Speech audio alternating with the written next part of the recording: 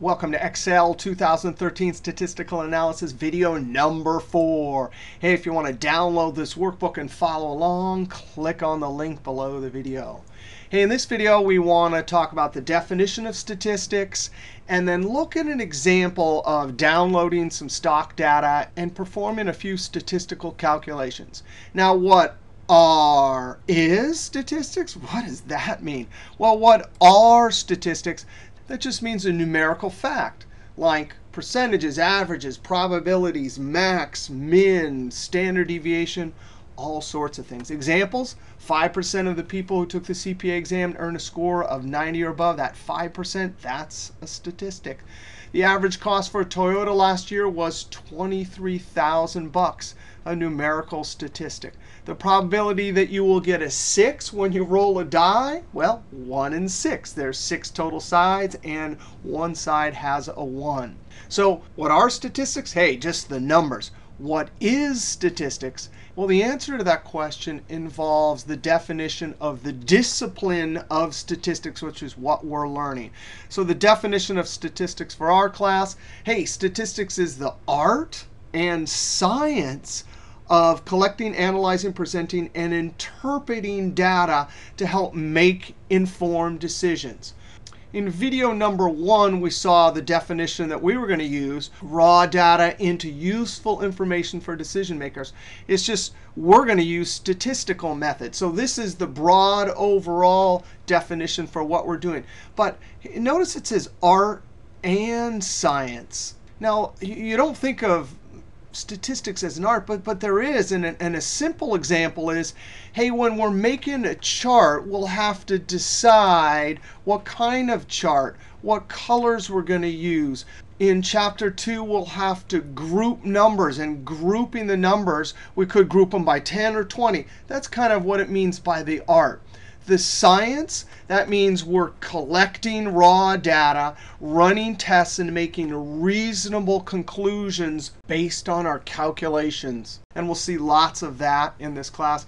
Collecting, well, we're going to have to get the data. And then analyzing, converting raw data into useful information. Presenting, that's making charts and graphs and tables. And interpreting, once we present the data and do our scientific tests, we then have to interpret and make a decision.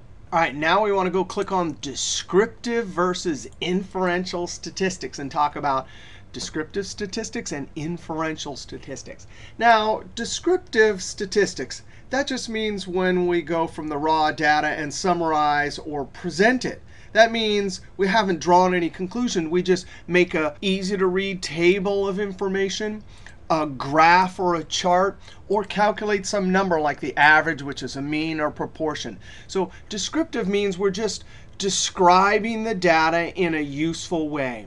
Now, inferential statistics, well, before we define that, we have to talk about population and sample. Population means all the elements of interest in a particular study. A sample means a subset of the population. The reason this is so important is because most of the time, we can't get access to all of the raw data for the population. So we have to sample and get a subset and draw conclusions from our sample. Now, as we study throughout the textbook, we'll see lots of methods for doing this. So now, with population and sample, inferential statistics is really the process of using data obtained from a sample to make estimates and test hypotheses about the characteristic or attribute of the population that we're interested in. Another way to say this is take a sample from the population and draw reasonable conclusions that can help to estimate the unknown future. A simple example is if we take a sample of test scores in the United States for statistics tests. We can't say the average for all students is 79. You can say our best estimate for the population of statistics tests for student is 79. So even though we're stuck taking samples, they're actually going to be good estimates. And we'll see later in the class that samples usually are good estimates for the population. But we have to be careful about how we talk and think about samples versus populations.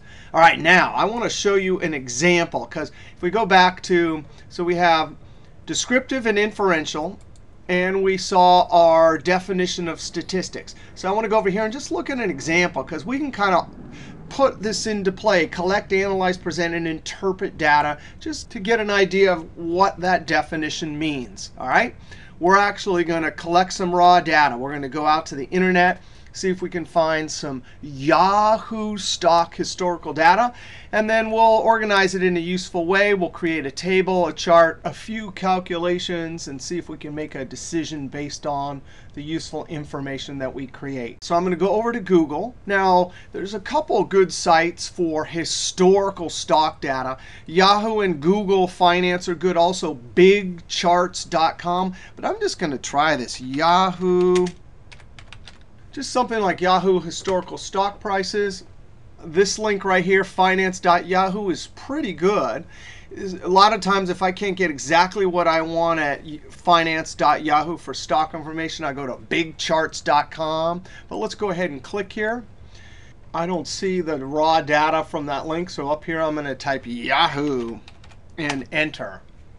I get some data about Yahoo, and actually this is already useful information presented. So this website, presents a tabular form here and a chart. But I'm going to go over to historical prices. And sure enough, look at that. From the beginning to the most recent date, there's daily get prices.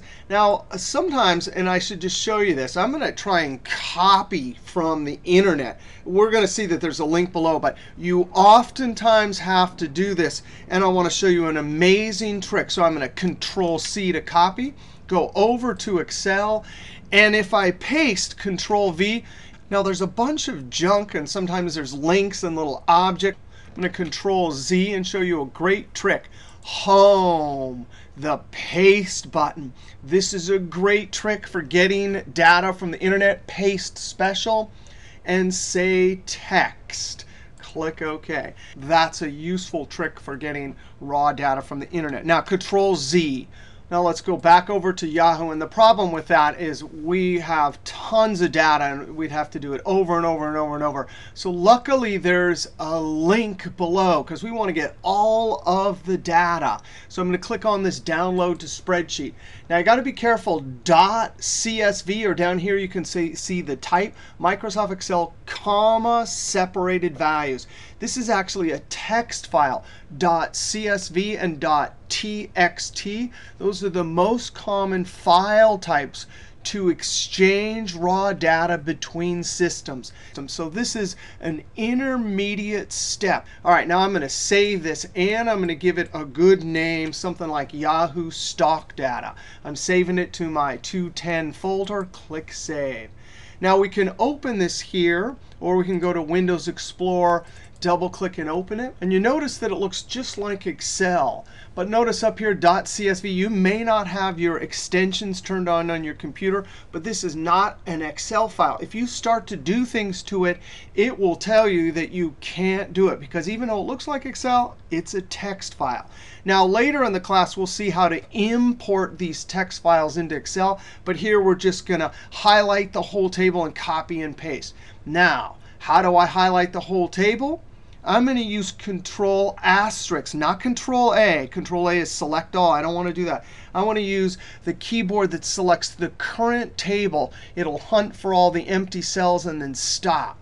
Control asterisk, and I'm using Control asterisk on the number pad. If you don't have a number pad, then you have to use the asterisk above the 8. So it's Control-Shift-8. Control-C to copy. And now I'm going to go back to my Excel workbook. Control-V to paste. Ah, that is cool. So Control down arrow. So like 4,700 records, Control up arrow. I want to format this. Control B. Our field names always have to be formatted differently. Control asterisk to highlight the whole table. I love Control asterisk. I didn't have to scroll down 4,000 rows and then add a border. Now we've done step 1, collect the raw data. Now we want to do something just simple here, a couple steps. Want to look through the adjusted close, which is actually convenient. This takes into consideration splits, and calculate the max, the min, the average, and make a chart. So up above, I'm going to say max, min, and mean. That means the average. Highlight these cells, right-click, and on the mini toolbar, I'll do more colors and pick our green that indicates a formula. Click OK. Right-click mini toolbar and all borders. I'm just going to add some bold here. Equals max, tab. Click in the top cell, Control Shift down arrow, enter, because the next one I'm going to do is equals min. Control Shift down arrow, enter, and then equals average. Let's add them all up, divide by the count. Control Shift down arrow, Shift enter to jump back up. So we've done some calculations. Wow, so it was up to 118 at 1.66 cents. That takes into consideration splits. And the average over the entire life is 22. So the useful information we're creating is just an appreciation for the historical movements in stock price. Now, if I were to make a chart, I don't want to highlight the whole thing. I just want to highlight the date column and the adjusted close. The date will go on the horizontal axis, and we'll do a line chart that shows us the up and down movement of the stock price. Now, we're going to get a little trickier because how in the world do I highlight both columns? Well, we know how to highlight one column. Click in the top cell, Control Shift down arrow. All right, that does one column. Now, I'm actually going to use my scroll bar and scroll all the way up. And now I need to select this column, but notice it's not next to each other. The way we do that is we hold Control. So this is highlighted. Hold Control and click. Now notice we're highlighting the whole column in a single cell. Now to go all the way down here, you hold Control, Shift, and down arrow. That was amazing. So what we did was Control, Shift, down arrow, Control, click, Control, Shift, down arrow. Now we have both of our columns. Insert. And we're doing a line chart. I'm selecting the top one. And instantly, by the way, there's not many charts where you can highlight 4,000 data points and have it look OK. Line chart is one of them. Now I'm going to point to the corner and click and drag. Scroll over a bit. We're just creating some useful information, just a history of the Yahoo stock. Now I want to change this adjusted close. So watch this. I'm going to click inside, and now you see that dash. And at the end, I'm going to type a space and type for Yahoo. And then click on the outside edge, point to the bottom, and I can click and drag. Click on the axis and either right-click Format Axis or Control-1. That brings us to this Format Axis, and I have to click on the columns there. That means the data points scroll all the way down. Number. Click the drop-down, select currency, maybe a 0 and tab. I'm going to close this. All right, so we've done something just basic, right? And if we look over here, statistics is the art and science of collecting raw data. We did that. Analyzing it, we created some useful information in it. Presenting newly created information. Well, tabular, well, we didn't really have a tabular way to present all of this data, but this is a sort of tabular presentation. Graphical, we did a chart. Numeric, we did max, min, and mean. Interpreting information. Well, we're appreciating the historical movements in this stock price. So we're not necessarily going to come to any conclusions here. One thing I do have to show you, though, is that if you go Control P to print this out for your report, well, look at that. It got the chart because the chart is selected. But what if I wanted all of this?